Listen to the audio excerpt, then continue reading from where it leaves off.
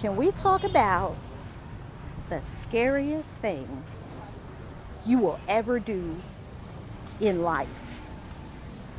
I mean, the scariest thing you will ever do in life.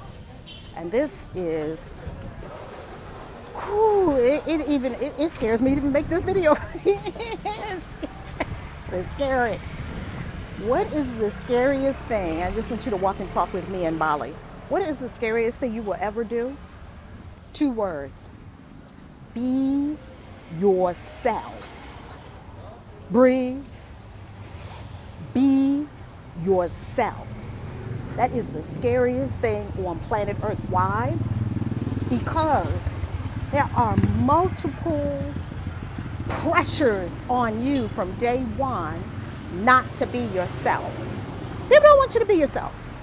They want you to be who they want you to be so they can be okay and comfortable.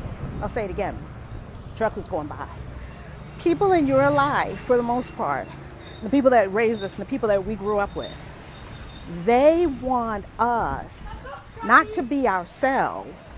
They want us to be who they want us to be so they can feel comfortable. Now, it takes a tremendous amount of love, because perfect love casteth out fear, to say, you know what? I'm not here for mama. I'm not here for daddy. I'm not here for grandpa, grandma. I'm not here for the clan meaning the group of people that you come from. I'm not here for the religion. I'm not here for pastor, preacher, teacher, chief bottle washer.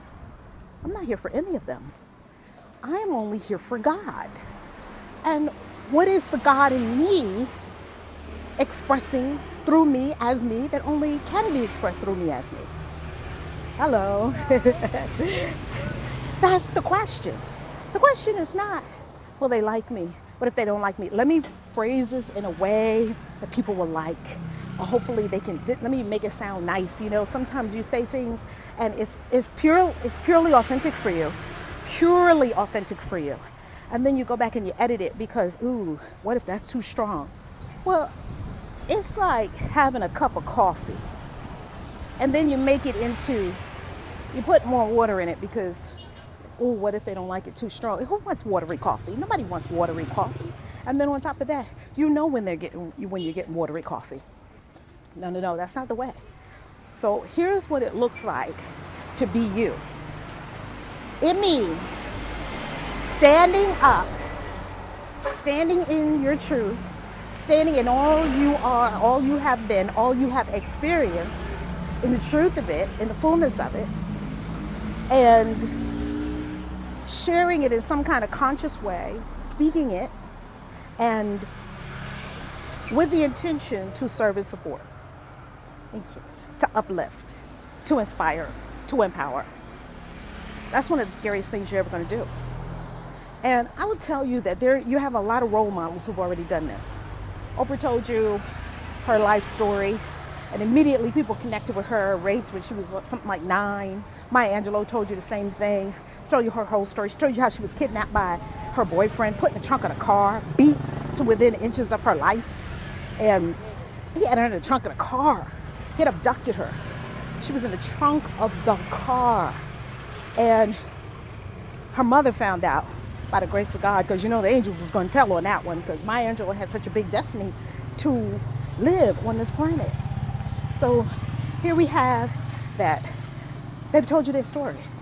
And they told you the raw, nitty-gritty details. And this is what happens with a lot of people who are still enslaved to their story. Because I coach a lot of people, and this is an overwhelming theme in coaching people. Shame, because that was my issue as well. Shame. Shame over molestations, rapes, whatever the experience has been, because you think that the experience is somehow defining of who you are when it is not. Because we have these, we don't want to stand in our truth and tell the whole thing. We want to get on YouTube and make it look like cute and pretty, like, oh, my life is lovely. The truth is, it wasn't always lovely. Maybe it's lovely now.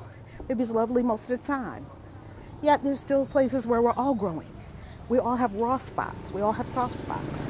And you get to acknowledge those and you get to heal them in love. And get to tell your truth and stand in your truth and be all of who you are. That's the scariest thing on planet Earth. Once you do that, what could you really be afraid of? Because you don't already faced all your inner demons. I love you. God bless you. Valerie Love. ValerieLove.com. ValerieLoveTV.com. Subscribe. God bless you. Mwah.